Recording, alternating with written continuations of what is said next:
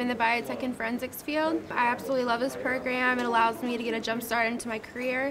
Last year we just did a lot of hands-on lab, worked a lot with bacteria cultures, and forensics. We did fingerprinting, and we took a lot of great tours. We went to NKU's cadaver lab, and this year we're doing the same thing, taking even more field trips and getting more in depth with the material. We cultivate bacteria. We work a lot with concentrations of solutions. We do fingerprinting. We do case studies of scenarios for murder scenes. We do a lot with gel electrophoresis, working with DNA, extracting DNA, manipulating it. You have to be very strong in science. Math, pretty much all the math we do is conversions, so I'm not really a math person, but I can still, figure out the math in here.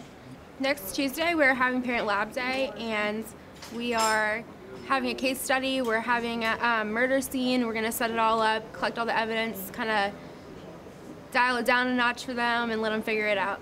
There's blood spatter, there's going to be DNA samples, hair samples, murder weapons, injury wounds, footprints, fingerprints, all that kind of stuff. My lab teacher actually gave me a paper about a program, and I signed up for it and I got into it. It was at Cincinnati State. It was a STEM academy. It was for biotechnology. And I went there, I took 3 classes. I took an FYE class, a biotech, and a biology class.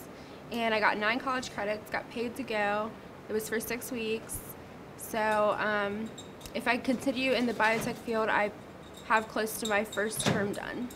I know some people are looking into pharmaceuticals, a couple to be a doctor, go into the medical field. I want to go for my master's. So I think that being in this class has prepared me for college, along with taking summer classes at Cincinnati State. So I feel pretty confident that I can succeed.